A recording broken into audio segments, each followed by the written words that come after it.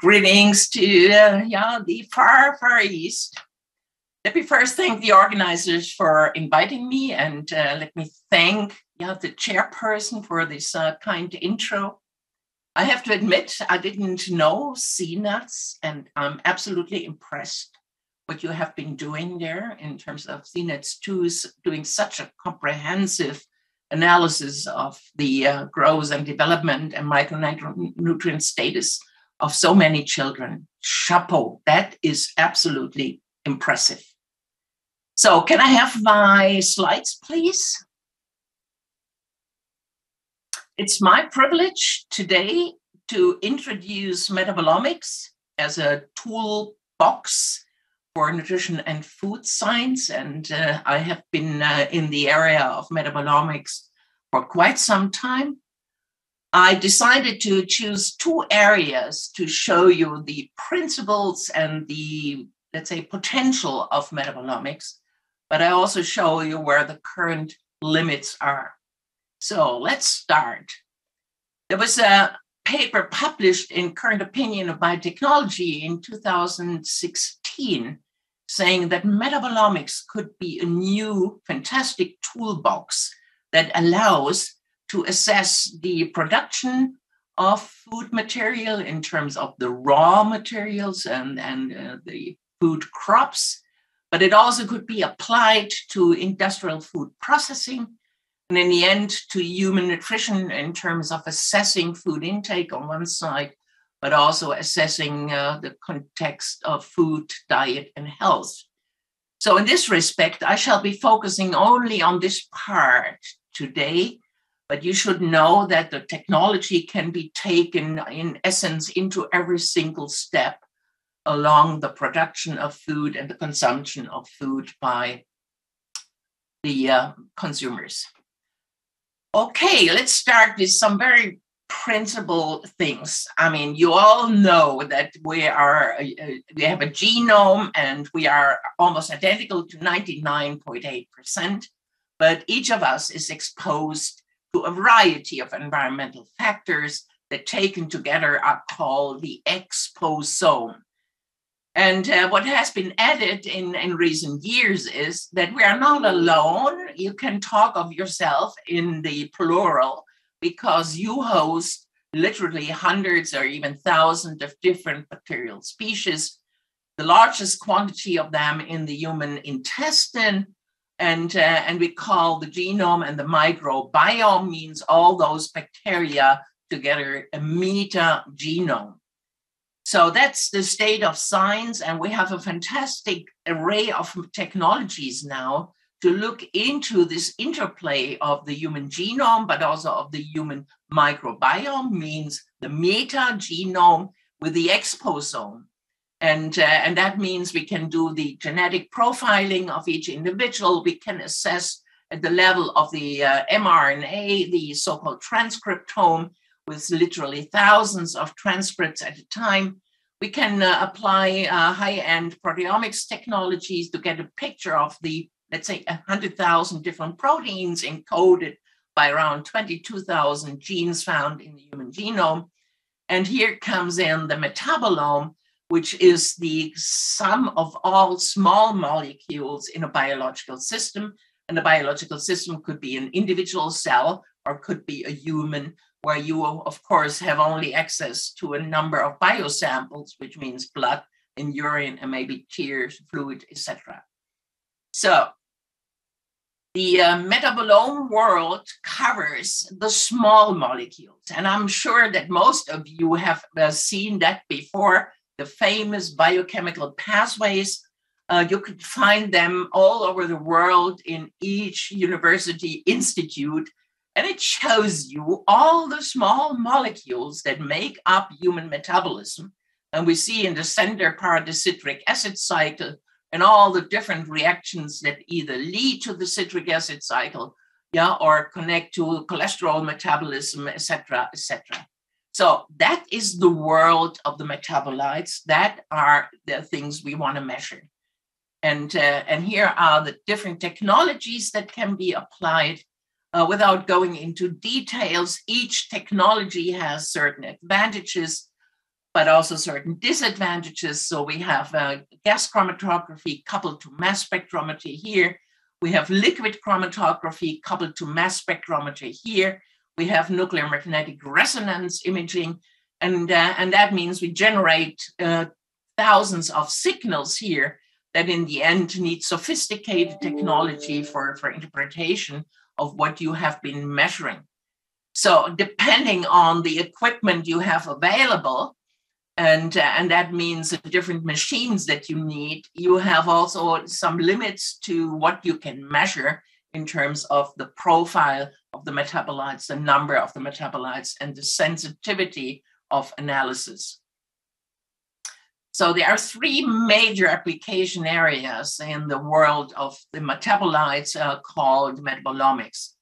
One is the identifications of markers of exposure, and I will give you examples later on, which means these technology can be applied to assess the environmental impact. And that means also the effect of foods consumed by an individual.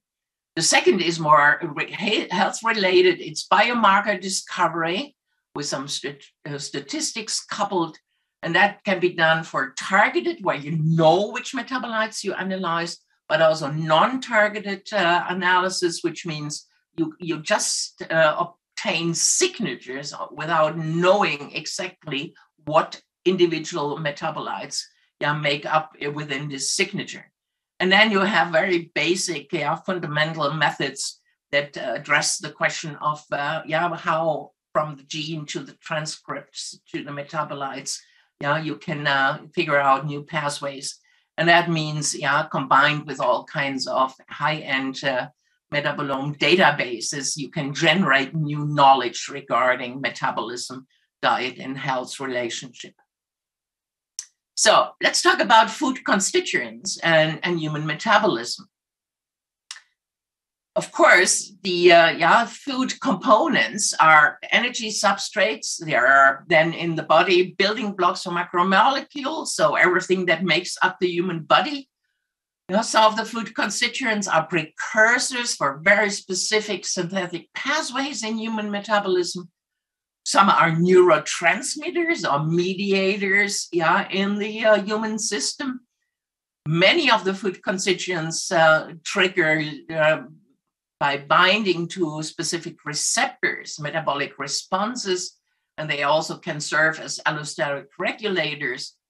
Some of the constituents are metabolic end products, others are xenobiotics, and I would call all the secondary plant components as xenobiotics, because they are strange molecules, and I will come back to that later on. And then, of course, you have dietary fibers, for example, which are non-digestible components, at least for the enzymes that the human produces, although the bacteria in your large intestine can, of course, degrade those fibers and produce short-chain fatty acids.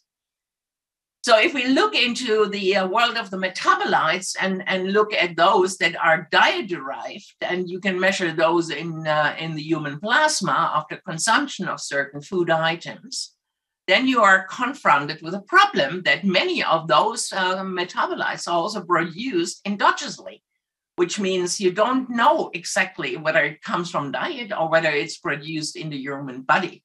And that makes some of the interpretations of the findings pretty complicated.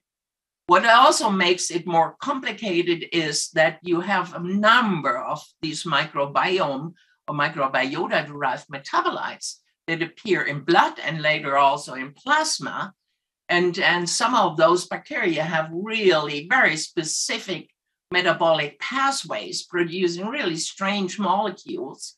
And we're just now learning what is produced by the microbiome and later pops up in blood or in urine. So there are some problems that relate to the interpretation of the findings.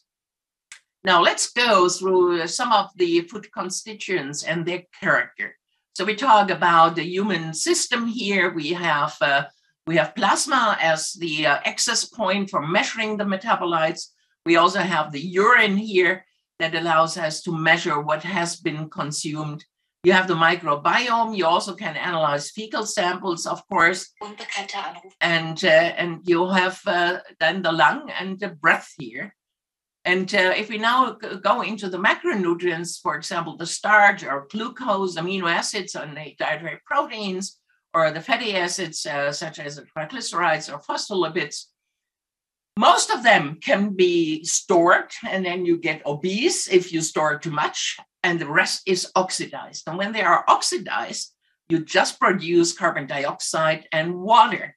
So that means the consumption of starch as starch cannot be measured in the human system. Of course, you can monitor the response in the plasma glucose, for example, but in the end, it's hard to say what really has been consumed if we talk about sugars and starches. It's a little bit different with the amino acids, because amino acids and all the proteins contain nitrogen. And of course, this nitrogen can be found in urine later on in form of urea or of ammonia. And since you also have sulfur-containing amino acids in the proteins, you also find then the sulfur in terms of H2S or sulfuric acid here. So amongst the macronutrients, the proteins are easy to quantify based on the nitrogen that finally is excreted as the surplus of the oxidized amino acids. If we move on and talk about cholesterol, for example, as part of the animal-based food products, and that holds also true for some of the secondary plant components. These are strange molecules. Humans are not able to degrade the structure of cholesterol and the related bile acid compounds, although bacteria can partly modulate these cholesterol derived compounds. And then you find the bile acids or nutristerols predominantly in feces, although there's a little bit in urine of those compounds as well. If we talk about other constituents of the diet, in particular the essential micronutrients such as vitamins, minerals, and trace elements, there is currently no really good metabolomics approach that helps you to assess that. And I will come back to this later on. You of course find some of the degradation products of the vitamins, but you also see some appearing in the feces. But for minerals and trace elements, you need completely different technology, and they are usually not included in any. The assessment of these compounds is normally not included in any of the metabolomics applications I'm aware of. Now let's move on to the green world, which means the world of the plant products. This green world is enormous complex. You have about 10,000 different compounds that you can identify in plant food, and most of them are polyphenols or phenolic acids. And those compounds, again, cannot be metabolized by the human itself, but they undergo degradation by the microbiome, as we will see in a minute. And for some of the compounds, it has been shown that they can be completely degraded by the microbiome, and you just find carbon dioxide in breath. But there are many, many conjugates and degradation products that finally appear in urine. But of course, they also can be found in plasma. So each category of nutrients in your diet has, of course, a different fate. And that makes it clear that you cannot get every information you're looking for when you do metabolomics. So let's talk about the exposure markers, means methods that can be applied to better assess what people really have been consuming. You're all aware that it is pretty difficult to determine really what people are consuming, because you ask food by food frequency questionnaires or 24-hour recalls. But we all know there's some underreporting or misreporting in there. So there is hope now that metabolomics can improve this assessment of dietary intake. And I show you just a very few examples, some nice examples, but also some of the limits.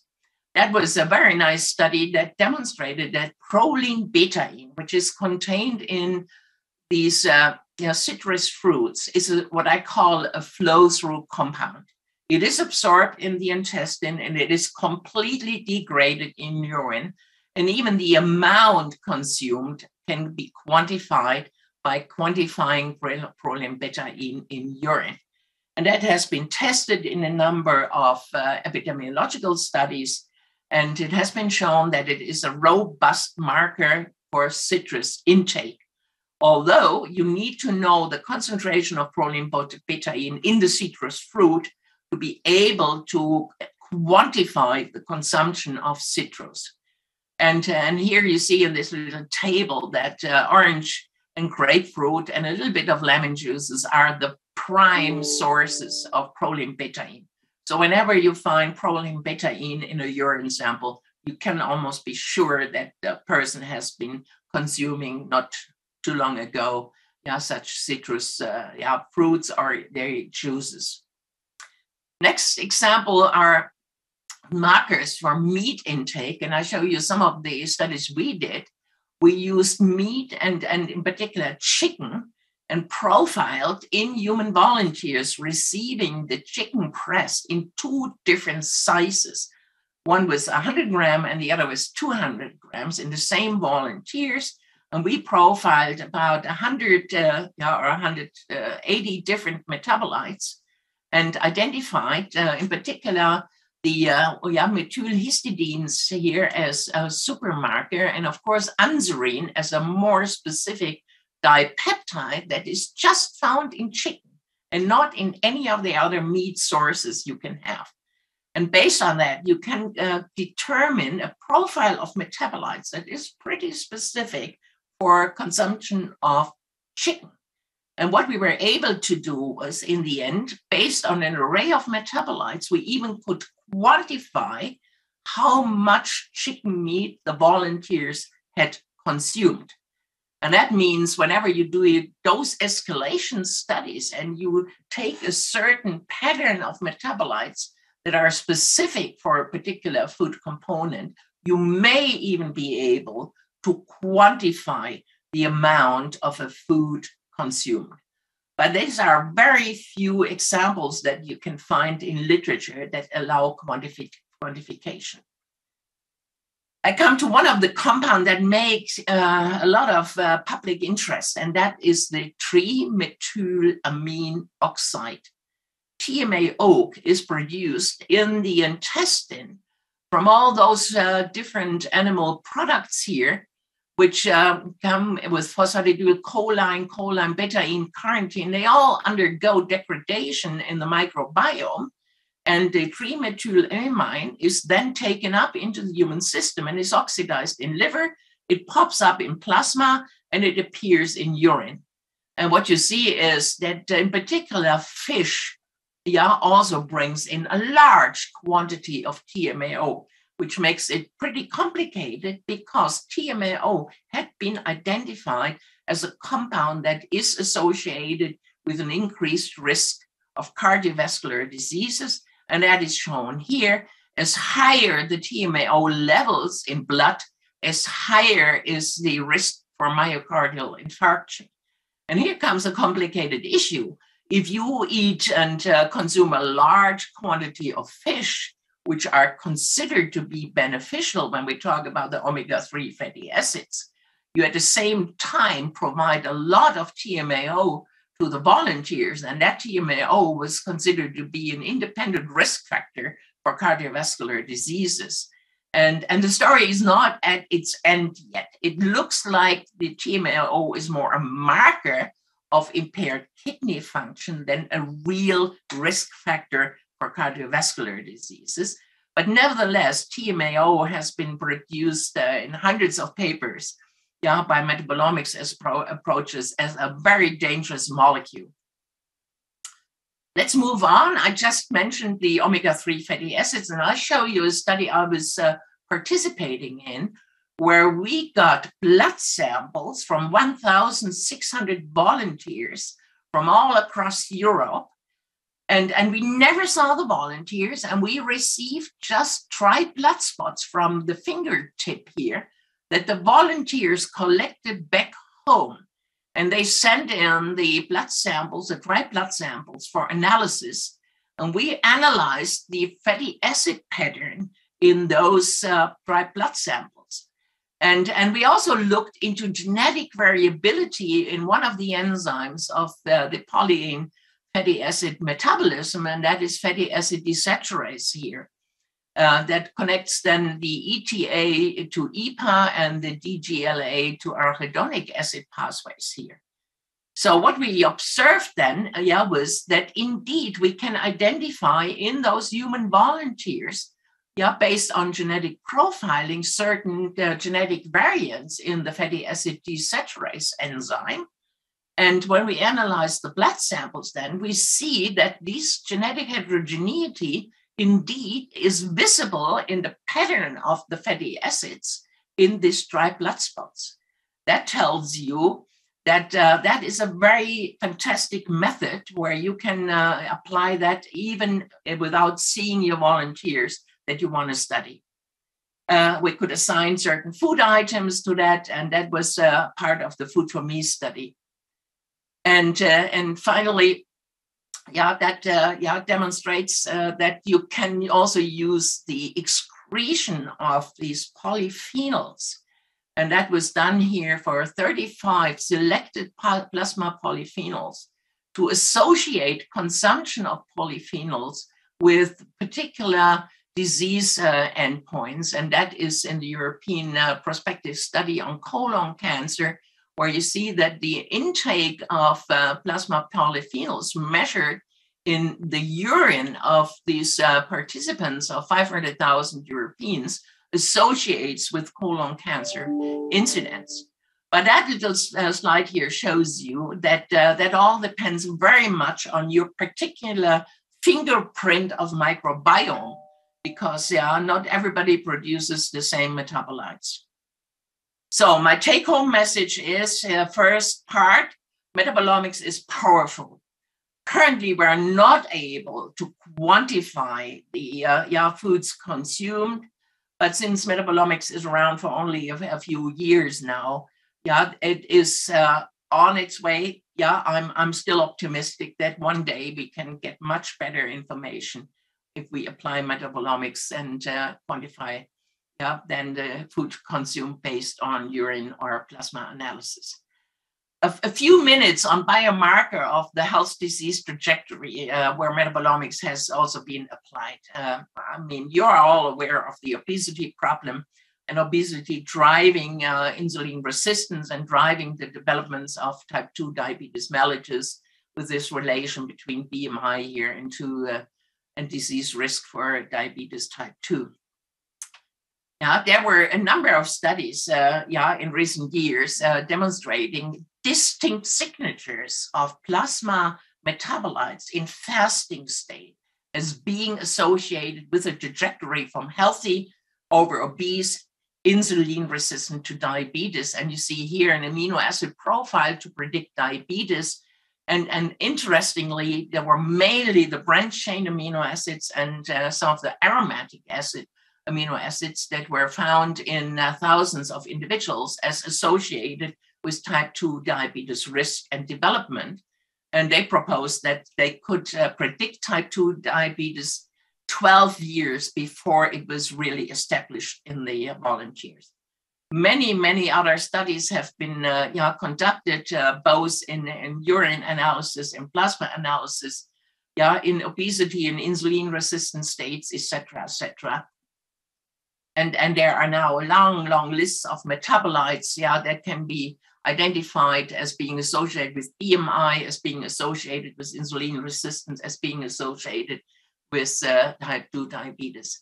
And when we classify those, it's surprising that you have predominantly amino acids and amino acid derivatives in plasma as the best biomarkers for type 2 diabetes development.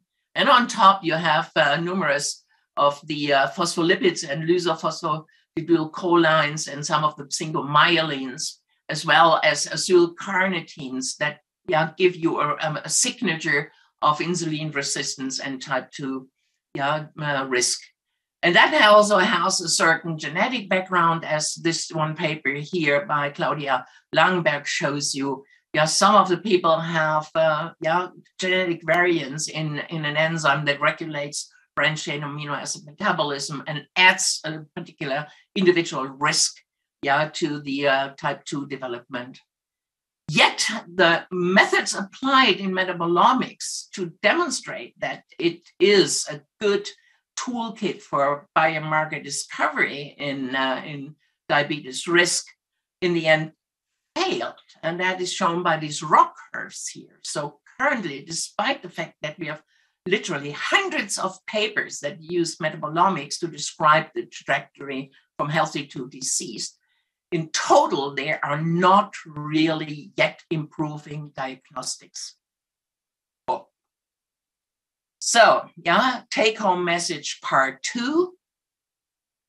Metabolic markers of obesity, insulin resistance, and type 2 diabetes mellitus, as observed in the human samples, are mainly products of impaired amino acid metabolism. And I emphasize, particularly the branched-chain amino acids, so leucine and isoleucine and valine, but also glycine, threonine, and lysine. And then comes the whole array of lipids that are measured also in all the standard metabolite profiling platforms, such as of Metabolome or Biocrates or some of the other commercial entities.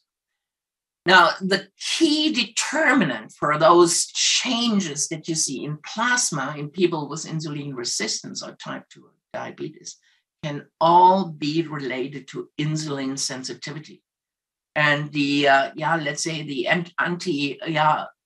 action of glucagon to insulin. So it is all biologically feasible what you measure there. But if you measure the normal glucose response to an or glucose tolerance test of fasting glucose and you do a family anamnesis, you still are better in predicting type 2 diabetes than using high-end metabolomics method. So that's the bad part of the current state of art. And if it comes to things that are more relevant for the nutritional status, and you are interested, of course, in micronutrient deficiency and status and iron and so on, most of those commercially available metabolomics platforms do not cover those relevant indicators. Some of them have, by chance, some of the vitamins, but none of them has all the vitamins. None of them has any trace elements or any minerals. So, these methods of metabolite profiling can currently not really provide any essentials for determining the nutritional status. And that is the bad part of the whole thing. So I'm giving advice to some of the companies, and I always force them to include these measures of nutrient status and supply status. That is not easy to do, as we all know. But without that, metabolomics has only a limited applicability in the nutrition and food science world. I gave you examples, but in terms of what you're interested in, it's currently pretty limited. So, that's the end of my presentation. I'm still enthusiastic that metabolomics will, in the end, proceed and push the whole area of nutrition and food science forward. The last 10 years have been rewarding, have been exciting. Although, as I explained to you, there are fantastic things you can do, but there are also clear-cut limits to the application of metabolomics in nutrition and food science. So thank you very much, and I hope we have a vital discussion.